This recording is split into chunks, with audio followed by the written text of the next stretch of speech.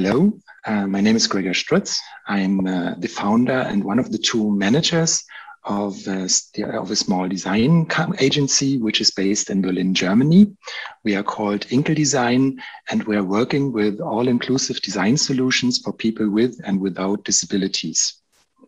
I'm standing here also for my colleagues, of course. I'm not the only one working in Inkl.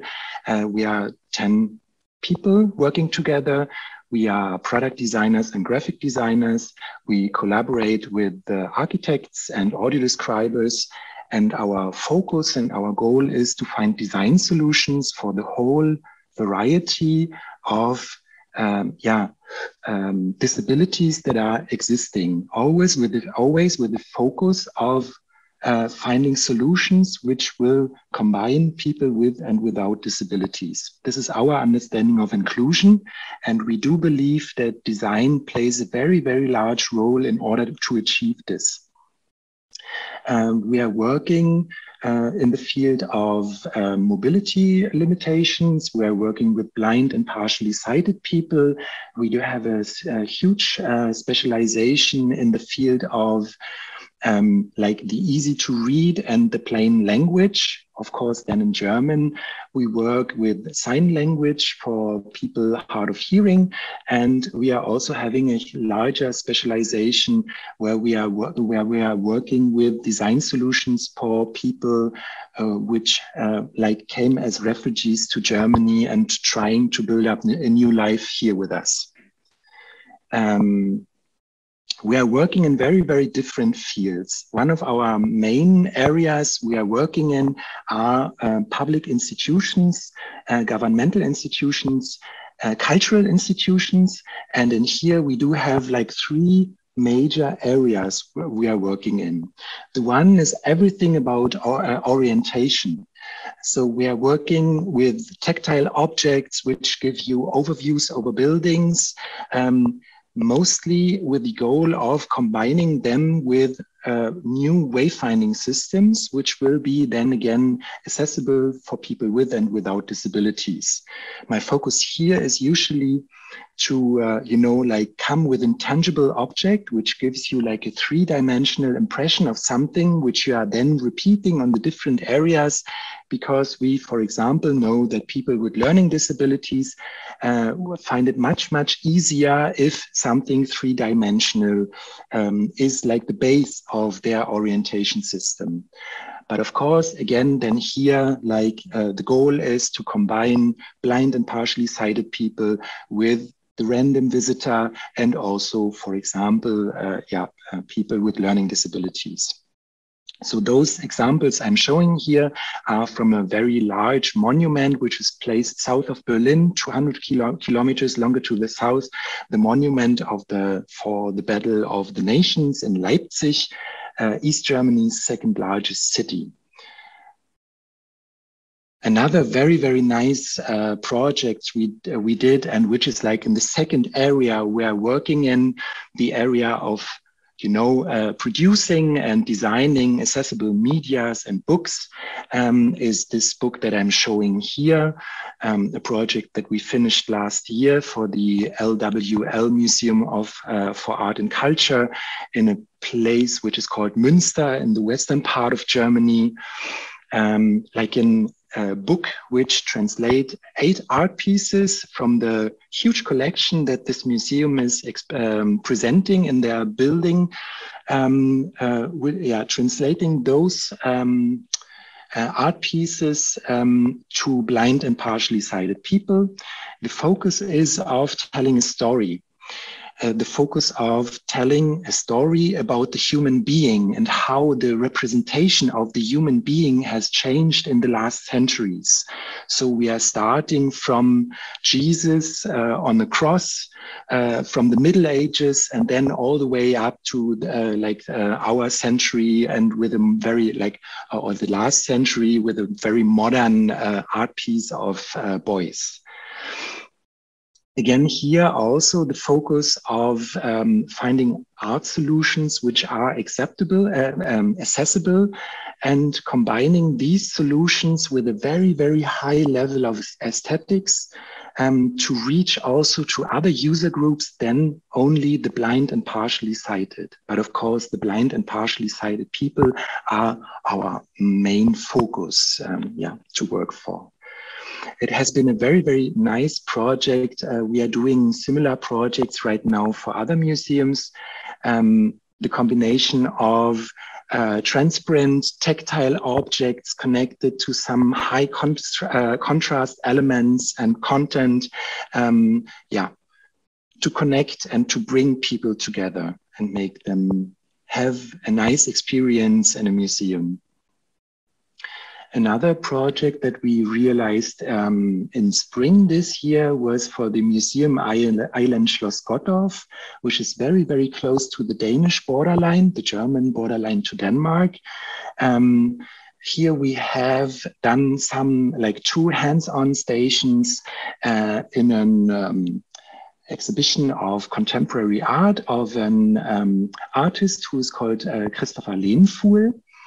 And here we were dealing with a very, very interesting question to us. And this is how we can translate art and the phenomenon of perspective to the born blind people who usually find it very, very difficult to understand that things might not be straight, that objects which actually have the same height or the same dimensions can appear to us in different sizes and so on.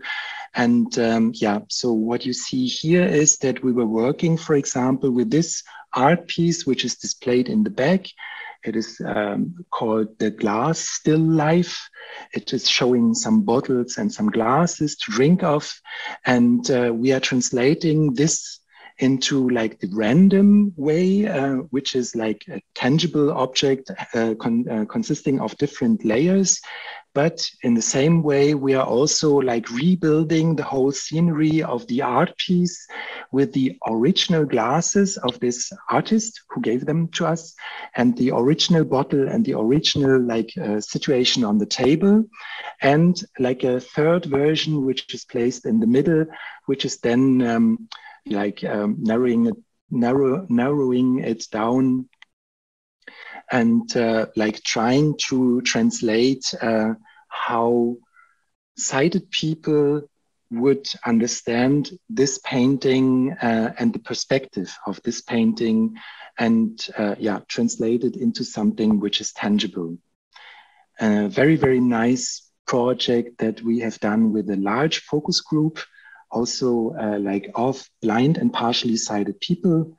Very difficult for us, this project, because it was right in the time of COVID and we couldn't meet. We had to do everything over Zoom. We had to explain and describe all the ideas that we had, and our testers, our focus group has never been able to touch anything.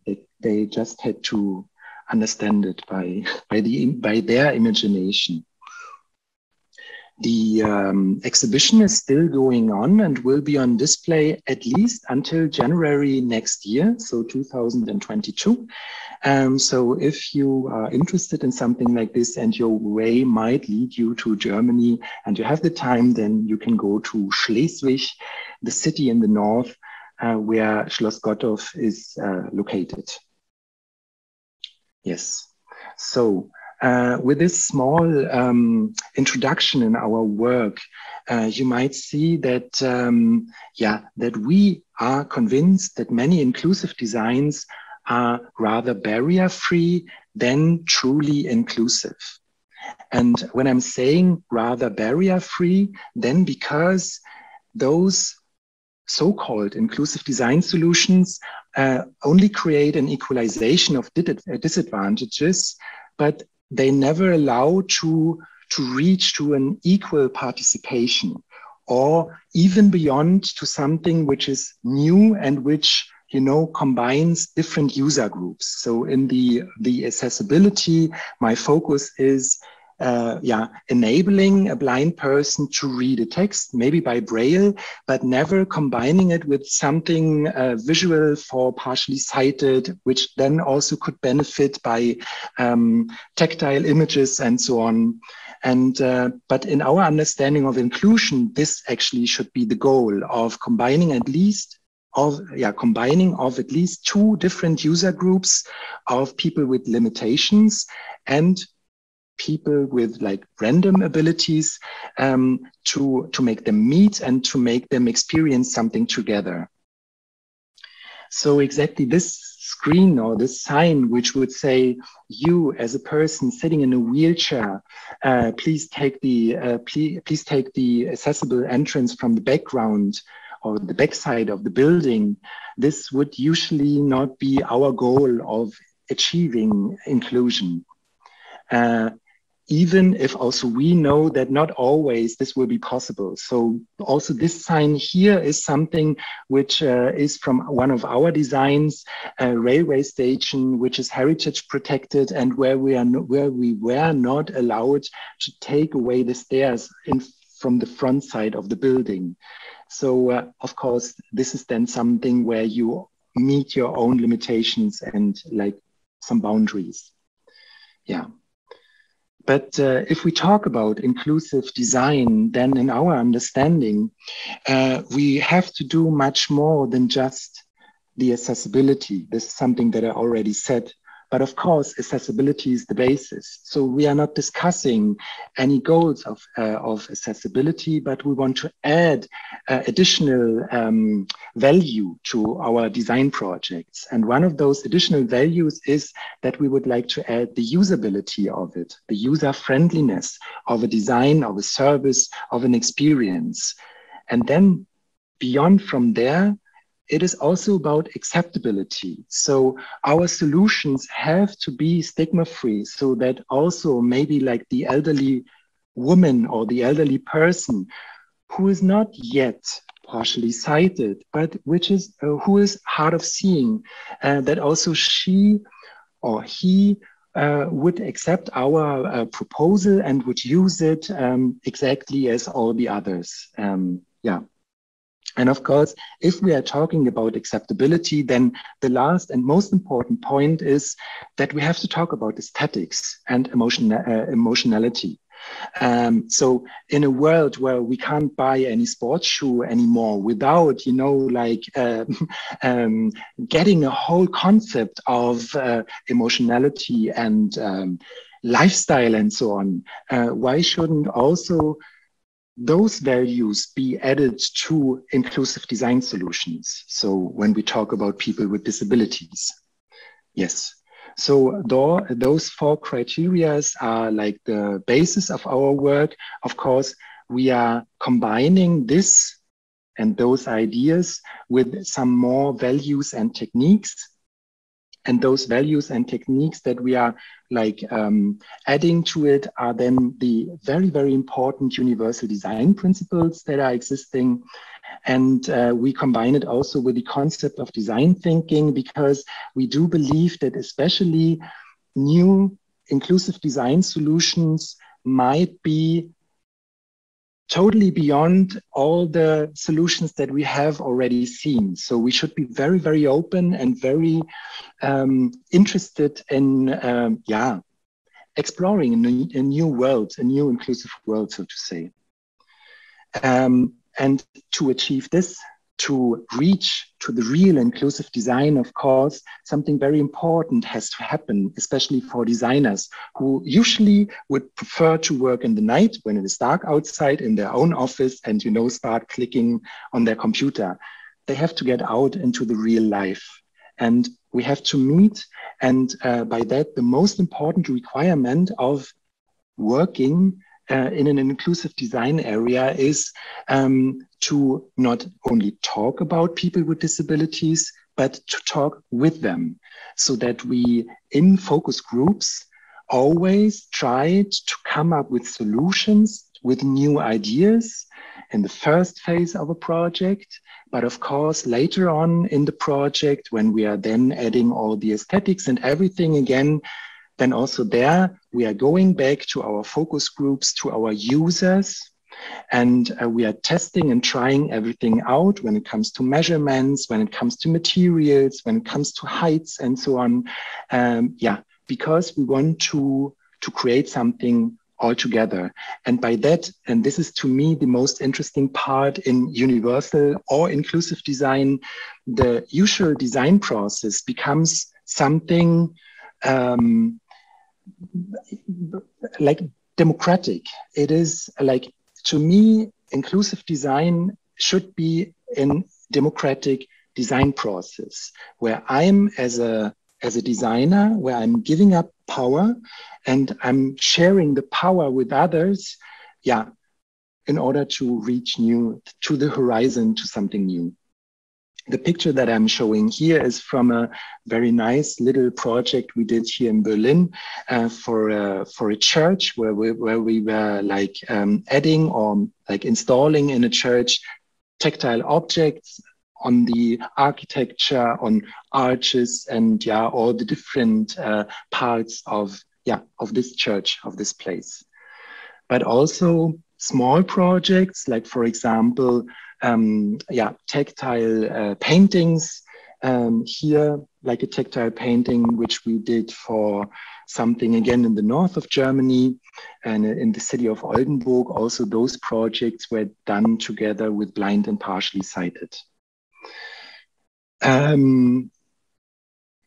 What I said about a democratic design process and what I said about achieving new horizons, so to say, is that I'm always interested in realizing a universal or inclusive design that succeeds to connect the aesthetic worlds of people with and without disabilities. So it is not only about making something accessible, but also something enjoyable, and in order to achieve a shared moment of different people. Yes. By that, I want to say thank you. And if you are interested in our work, you can look on our webpage. You can find it on www.inkl.Design. Thank you very much.